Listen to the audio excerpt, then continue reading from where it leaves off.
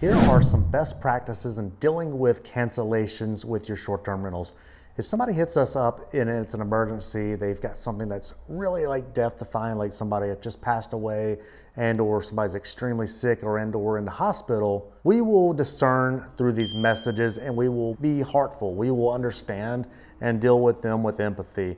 And 9 times out of 10, if we feel like they are not lying, which sometimes you get liars in Airbnb specifically, we will actually work with them and either reschedule them and or allow them to cancel. So at that point, here's what we do when we have people that we feel like that are just trying to get out of the home. We adhere to our cancellation policy, and we have a moderate cancellation policy. And essentially, it's not a strict cancellation policy where you take all the money up to a certain amount of time. We have 3-tier system, like up to 30 days, you get all your money back. Up to 2 weeks, you get half of your money back. Within 7 days, we keep all your money kind of thing. So that's kind of what we do. We do the moderate policy, and it actually helps us rank better in Airbnb because of that. So that's how we handle that.